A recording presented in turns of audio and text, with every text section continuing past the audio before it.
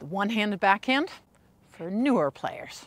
Usually as tennis coaches, when we have new players, we teach them a two-hander for the very simple reason that it's actually, for most players, a little easier to make contact sooner and more reliably. And then they stick in a two-hander. But you'd be surprised how many players I coach that have one-handers who are fairly new to tennis. So I figured I'll do a video specifically for you if you're a newer player and you want to learn the one-handed backhand. It all starts with the grip. The easiest way to find it for a one-hander is the underside of your index finger knuckle and the meaty part of your palm want to be on the top side of your racket, so that when you're holding the racket, it should look something like this. You see my knuckles pointing to you when I have the tip of the racket and the butt of the racket parallel. From the side, it looks like this. This way, my wrist is neutral. I'm not having to tilt or bend it in any way. Yes, there are some players, and I'm thinking about Justina Na, that have more extreme backhand grips. They're actually moseying over to bevel number 2 towards the left if you are a right-hander. But since this is a video for newer players, let's stick with the Eastern backhand grip. Yes, it's called a one-handed backhand, but you're still using both hands. And this comes after a lesson we had last week. So Chad, if you're watching this, this is for you. 2 hands in the preparation. However, the left hand, your offhand, my left hand, because I'm a right-hander, needs to be on the throat of the racket. You don't want to have it here, you don't want to have it down here. So left hand on the throat of the racket. And the left hand is very dominant in helping you to achieve a coil, your unit turn, your shoulder, your hip go back, whichever you call that. You want to be able to get into this position. You want to be so far turned that my right shoulder blade faces to my opponent and that my chin can almost touch my right shoulder. Now, of course, I keep my eyes on the court. My left hand also helps me lift the racket. And depending on what one-hander you're watching, every single one of them will have the racket face above their right hand. So the left hand not only helps with the take back, it also helps with the lift. So for instance, if you're thinking about Stefanos Tsitsipas, he's got a pretty high take back, and it's the left arm here that helps with that take back. So this position is your first checkpoint that you want to get into.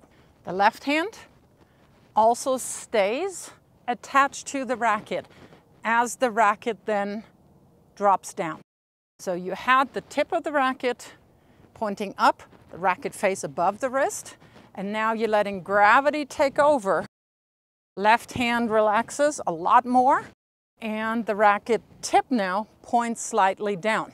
It can be ever so slightly closed, the racket face. Either one is fine, but you want to work on getting a loop. Now in your hitting position, you're getting into what's called the lock-in position, the butt cap pointing towards the incoming ball. And that basically tells you that your preparation, your loading is done. And in this position, you will also have the racket head below your wrist, the tip of the racket points slightly down. The racket face can be slightly closed. That's a little bit more to do with the grip and or also individual flavor. When does the left hand separate from the racket? Around the hip. So specifically put these pants on here to demonstrate that. So I'm separating my hand as I'm coming to my pocket, my hip, stripes, whichever way you want to think about it. But careful here, your left hand does not want to come around. Then you may as well just hit a two-hander. Your left hand serves yet another purpose. It helps you stay side on and also balanced. So as I'm now swinging forward and up to my contact point, which ideally I want to make in front of my body, and also with the tip of the racket not significantly dropping, because I'm seeing some really weird stuff. So you want to try to keep that racket parallel to the ground as much as you can. Yes, it can dip down a little bit, but yeah, definitely not this. I'm thinking this might be cricket. Contact point out here, left hand goes down and back, stays down and back. You have some variations where people literally have it up here. Either one is fine. What you don't want to do is this. The one-hander is a fantastic shot. I switched when I was 11. However, it does have some disadvantages until you've really mastered it. And if you want to find out exactly how to exploit when somebody hits a one-hander, you got to check out the singles playbook by Fuzzy Yellow Balls. It has a ton of options on how you can start putting a one-hander on the defense right away, right with the serve, by the way. If you pick it up, again, link down below, you just hover over the QR code, little video pops up, and it describes exactly how you're gonna beat those one-handers. And so that you're not gonna be one of those one-handers that people beat with the Fuzzy Yellow Balls singles playbook, we're going to continue with the video. Because we're all watching the Federers, the Wawrinkas of the world, the Anals, the Mauresmos, me, kidding. When they hit that one-handed backhand, what a lot of players try to mimic, what they think they're mimicking, is this. When you see, for instance, Grigor Dimitrov finish, he's somewhere here. And what a lot of players are translating that into, they're ripping open way too soon. Here's one key thing for your one-handed backhand. Yes, hip and shoulder are absolutely rotating towards the ball in a rounder fashion. But at point of contact, your upper body, your chest is actually still facing pretty much side on, kind of pointing a little bit to your left. So if you're feeling that your entire left shoulder is open as you're hitting, you're gonna be in big time trouble. And remember, this wild throwing themselves around is a function of loading like animals, of loading really well with their legs, with their coil here. It's a function of the energy that they've created, stored, and then unleashed. Unless you're loading like the pro players, don't unleash like the pro players. What I would be very happy with for newer players on the one-handed backhand is that they have the tip coming down, the tip coming up again, being almost parallel as you're making contact, and as you're falling through, you rotate the tip of the racket up into the sky. So now, tip of the racket points up into the sky. The side with which I hit faces to the outside that way. That way I know that I'm rolling over the ball. Spacing of the one-handed backhand, another thing that might be a little difficult in the beginning. Now, where do I space in terms of height? Where do I want to catch that ball? And that is one of the, I do want to say, slight disadvantages of a one-hander. It is a lot more comfortable to catch that ball top of the thigh, hip, and waist.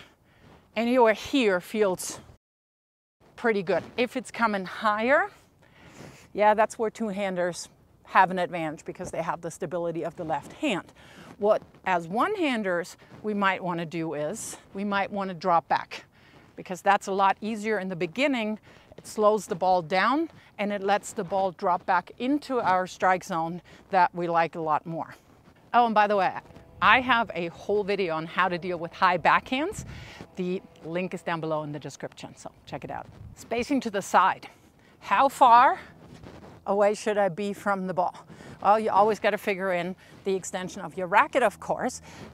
But if you're thinking a one-hander, we always talk about, well, you have more reach with a one-hander. What you don't want to do is this. I'm not going to be very stable if I'm that far out. I'm hitting my best backhand when I'm fairly close behind the ball. So you see here the distance between really the ball and my hip is really only the racket length. When I'm swinging and I catch it at the perfect spot, my right hand is in front of my body here. For the most part, I'm right behind the ball. And here's why. Here, when I have my arm in front, you see that much air that I have here. I don't want to be chicken winging it. Here, I'm strong. Here, I control the ball. Anything that's too far to the side, too close in, the ball's gonna bully me. And I really don't like that. If you want to see a fabulous one-hander in a little bit more detail, watch Dominic Thiem's one-hander. I'm super happy that this guy is coming back from injury.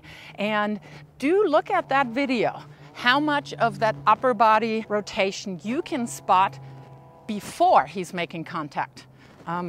Hint, not a whole lot. So stay side on your backhand and watch this next video.